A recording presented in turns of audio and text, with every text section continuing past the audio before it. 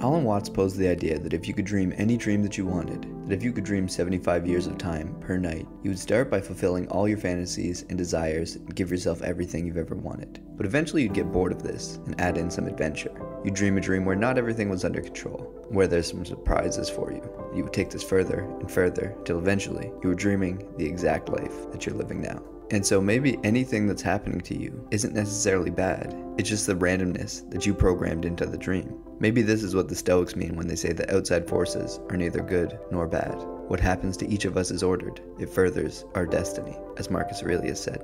The way I like to look at this is to imagine that there's this worldly version of you, the body that you're inhabiting right now. But that's not all that you are. There's also the God version of you, who's directing this whole play. So now we have two versions of you, big you and small you, godly and worldly.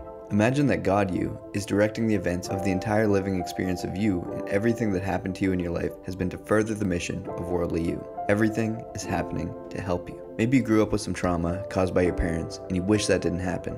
Maybe they were rude to you, they didn't give you love, and as a result you have trust issues or insecurities, or you're seeking validation.